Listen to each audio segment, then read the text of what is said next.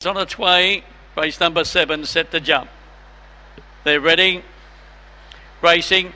One of the smartest out towards the inside there was a low call. Led around the turn the first time. Moving up to be second, Emily Sweet and Snow Shiraz, a handy third out of the straight. They were followed about 3 lengths away by Doo-Wop Hooligan.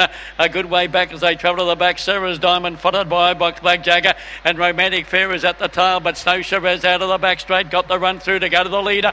Over into second place, Doo-Wop Hooligan as they travel to the turn. Then low call, Emily Sweet, Sarah's Diamond and Box Black Jagger. The leader, Snow Shiraz, Doo-Wop Hooligan on the outside, trying hard. Snow Shiraz beat Doo-Wop Hooligan, and then came low call Emily Sweet.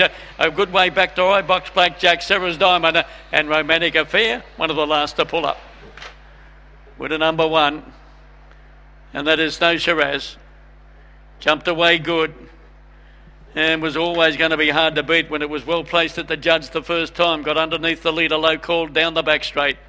And after that has just been a little bit too strong for Doo-Wop Hooligan, who tried hard to pick it up in the run of the line. Snow Shiraz, Bombastic Shiraz, Romantic Diva, owned by Emma Bella, G. Nevin, J. Piesger and M. Collins, trained by Barry Collis. Defeating 6 Doo-Wop Hooligan, Premier Fantasy Luther for Doreen Dryden, and 2 low call third by Bit Chilly, Pale Horizon, Michael Clayton.